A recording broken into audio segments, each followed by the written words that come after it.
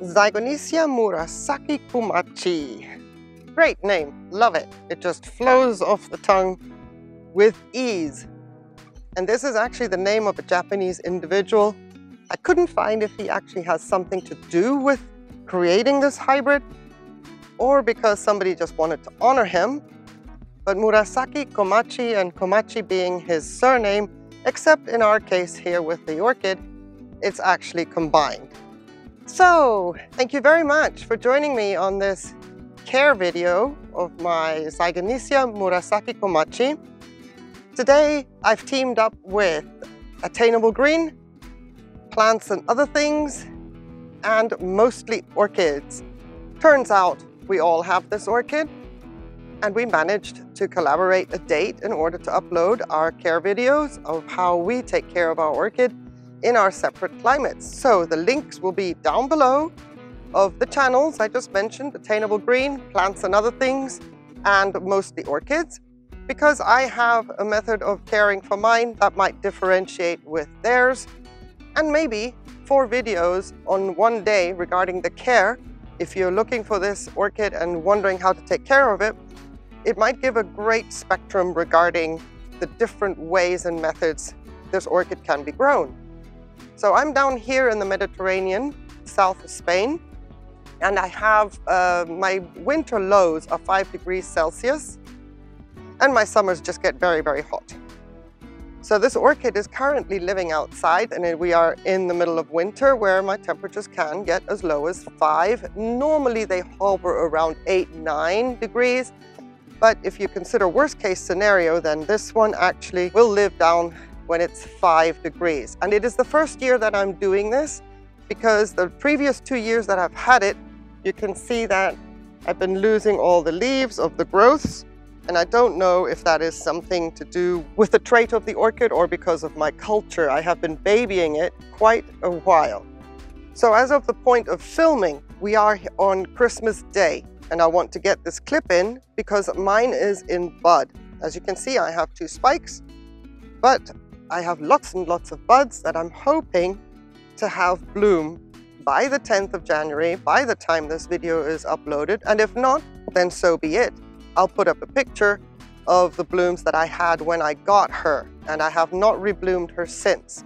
Let's talk about the parentage a little bit, because the fact that this is a hybrid that actually grows warmer than any other Zygopetalum hybrid out there is because of the parentage. It's 25% Zygonisia rockbrune and 75% Aganisia cyanea. And the cyanea is in the warm to hot growing Amazon basin. So having combined certain hybrids, this one can be grown a little bit warmer, and maybe that is why it is starting to do well for me. And I'll just have to wait and see whether it can take the cold, cold nights that are coming up. But I have to do something in order to make this orchid bloom. It looks like now it's quite healthy. It has not lost the leaves of the previous year's growth.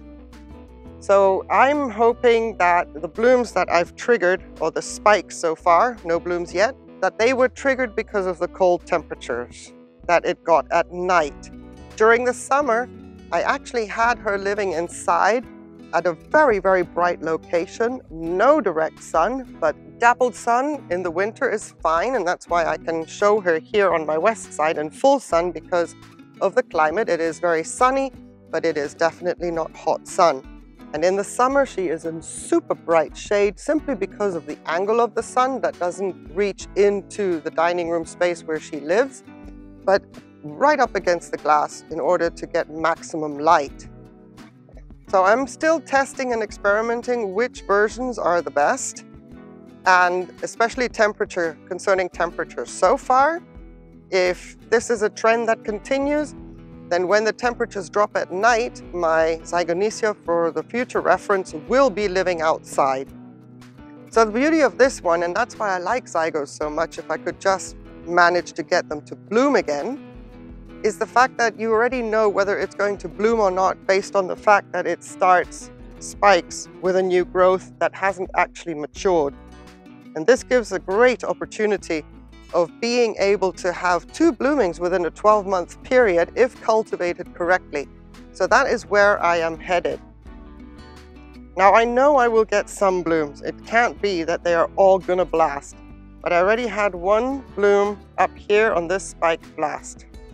That is not a sheath that has gone yellow. That's a bud, which is a shame. But my goodness, I have 1, 2, 3, 4, 5, 6, 7, 8 buds in total. I think we'll get 1 to make it through.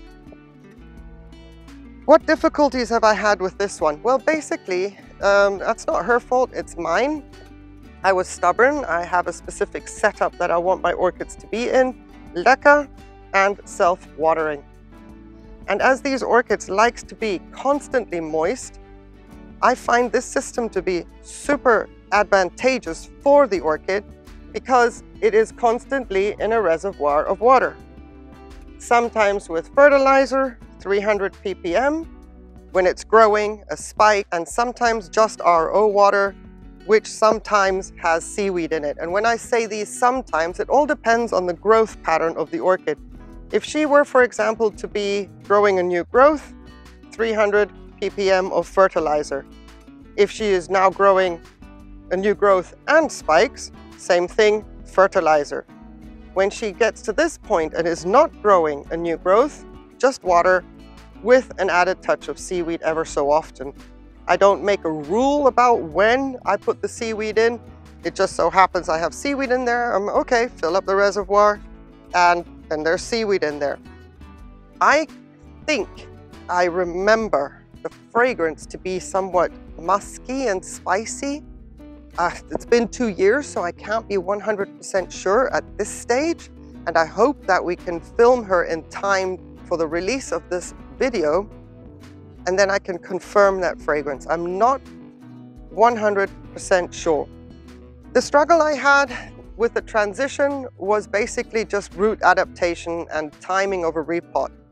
It does inherit a little bit the sensitivity of a zygopetalum that, you know, the roots are like glass. They look fleshy, they look like cymbidium roots, but they are super, super sensitive and don't like to be messed with.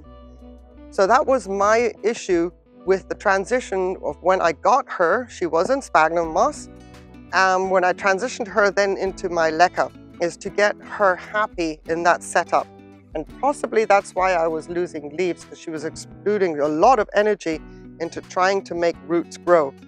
Until I don't repot her, I don't know if she's got happy roots or not, but she is so pot bound that this is going to be quite the task to be very, very diligent on the unpotting and repotting. It could trigger a setback, it may not. If the roots are healthy, all I will do is uppot. And that is why I like to use inorganic media, because it leaves me that option. Mineral buildup. That is too much fertilizer, so more flushing or pipe down on the fertilizer. In my case, more flushing. It's so easy in the winter right now to be a little bit complacent with the flushing, because you think, well, it's not absorbing anything. I don't have to fill the reservoir as often, and that is a big mistake. Flush, flush, flush, which was a massive factor in getting it successfully transitioned into Leca. I flushed, I flushed, I flushed almost every day to keep the oxygen going through the pot and making sure that it always had a fresh water supply. And basically, for now, I think I've touched all the main components regarding how I care for mine, and I will then revisit this orchid, hopefully by the time she blooms.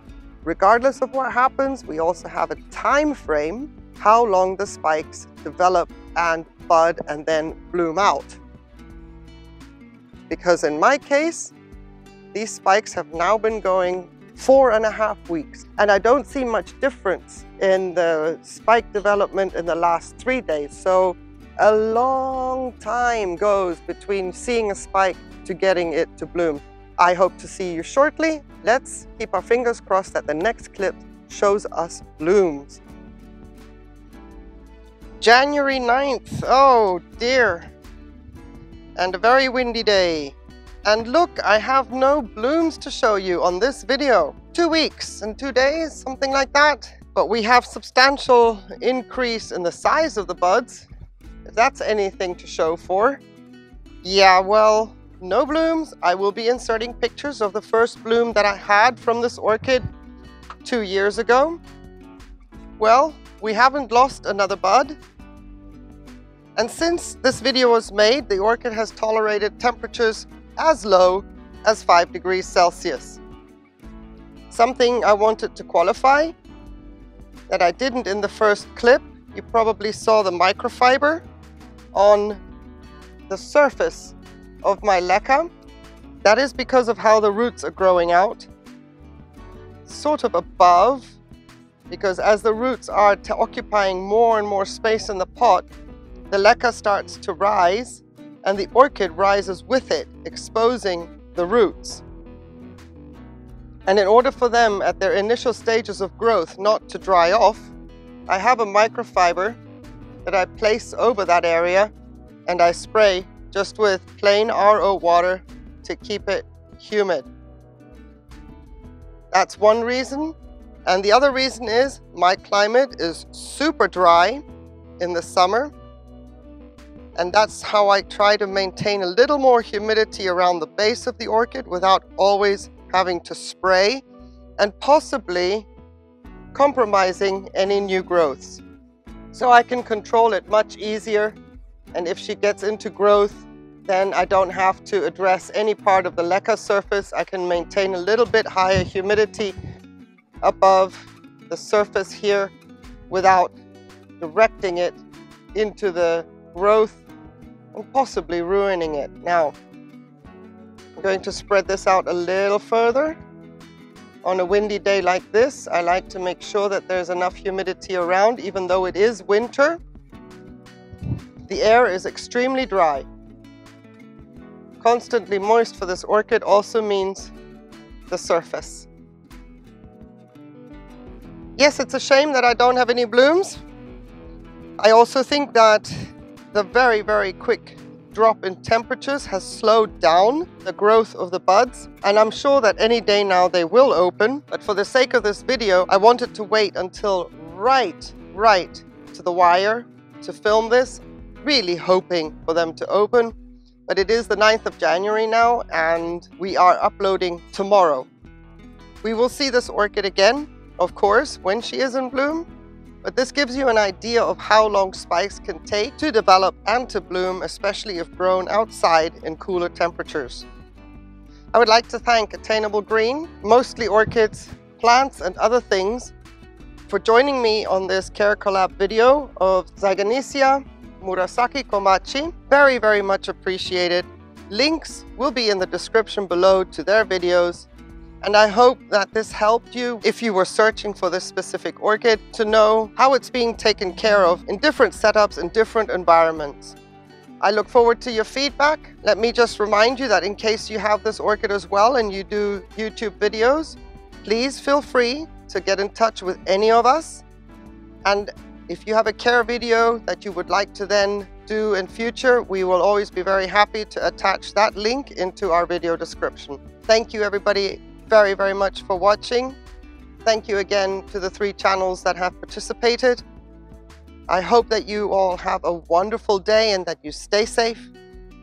Take care. Bye.